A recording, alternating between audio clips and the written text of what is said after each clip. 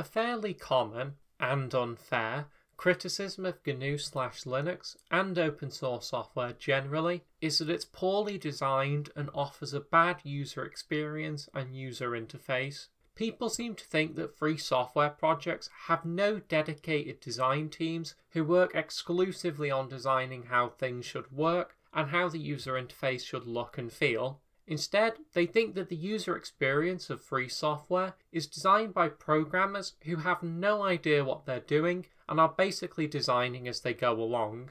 This idea has been around for a while, but it's gotten a lot more traction recently thanks to a video titled "Why Are Open Source Alternatives So Bad?" by a fellow tech YouTuber called Eric Murphy, who weirdly enough, despite making a claim like this, seems to be a Linux user themselves.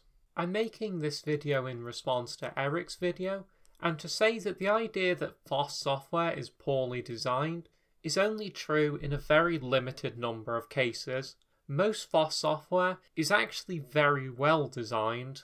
First, I want to talk about two projects that I admire for having really well designed software: GNOME and Elementary OS. If you use the software from either one of these projects, it's clear how intentionally designed they are. Everything works in a consistent way across these projects' various applications, and everything is relatively easy to get to grips with. Furthermore, both Elementary OS and GNOME make software that I would very much describe as eye candy. Certainly you'd never say that this software looks like it's from the 90s, as Eric claims in his video.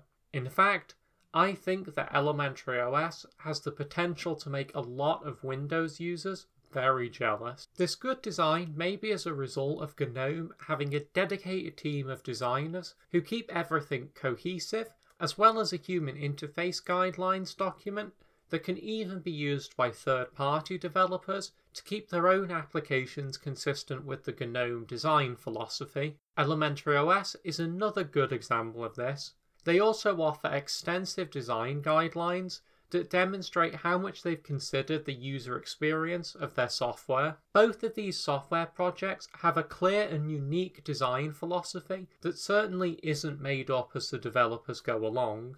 It's also worth pointing out that FOSS programs are very often based around existing paradigms. What I mean by that is if you sat a Windows user in front of, a Linux computer with something like XFCE, Firefox and LibreOffice, for example, they'd probably have no difficulty getting things done because ultimately the design work in software space is a lot of copying what already works. FOSS software does it, proprietary software does it, but I've got to say, FOSS software does it pretty well. So, if the claim that FOSS software is poorly designed isn't true, then where exactly does it come from? Well, I think that there are two main sources. People who have used Linux and/or free software briefly, but not for long enough to understand how to use it properly, and people who notice a few FOSS applications are poorly designed, and over-exaggerate by saying that all FOSS applications are poorly designed. I can at least understand people who feel that FOSS software is poorly designed because they aren't familiar with it. Something like GNOME, for instance, is very well designed, but it's also radically different from the Windows desktop experience. The GNOME desktop doesn't have a taskbar, and most GNOME apps make use of hamburger menus rather than the more traditional menu bar that Windows uses. These things introduce a steep learning curve, but they don't mean that GNOME is poorly designed. Quite the opposite, in fact. They demonstrate that the GNOME team have thought enough about their user experience to create something truly unique. I think the same thing is true for a lot of other FOSS projects. Another source of this claim is that some FOSS software genuinely is poorly designed. And I mean, hey, they can't all be winners. A commonly cited example of this is GIMP, an image editing program with one of the worst names I have ever heard. For as much as I love GIMP, I have to admit that a lot of common tasks are quite difficult to perform using it, unfortunately in part as a result of poor design. For example, as Eric pointed out in their video, there's still no good way to select text or select multiple layers. That said though, There is another open source image editing program called Krita. It's far better designed, so I'd invite anyone who says that professional FOSS tools inherently suck to try out Krita. I think you'll be pleasantly surprised. None of this is to say that GIMP is bad, though. I used it for several years before switching to Krita, and I never really had any major issues with it. I just like Krita better. It's also worth pointing out that there's a lot of proprietary software out there that's awfully designed too. Take Microsoft Windows, for example. It has two different user interface paradigms in one operating system. The modern Metro user interface and the classical Windows user interface that's still used by most applications. It also has two different settings applications, the modern settings app and the classic control center. There's no clear way to know which setting will be in which application, and a lot of settings are actually in both applications. All of this makes Windows an astonishingly poorly designed piece of software that is far worse than any FOSS software I have ever used. Also, in their video, Eric states that the Adobe suite is an example of good design, but personally I've experienced nothing but pain and misery with it.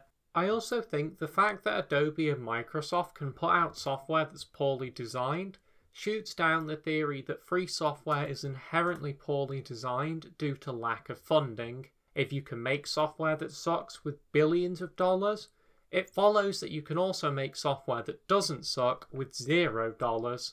So in conclusion, I would say that free and open source software is no more prone to bad design than any other software.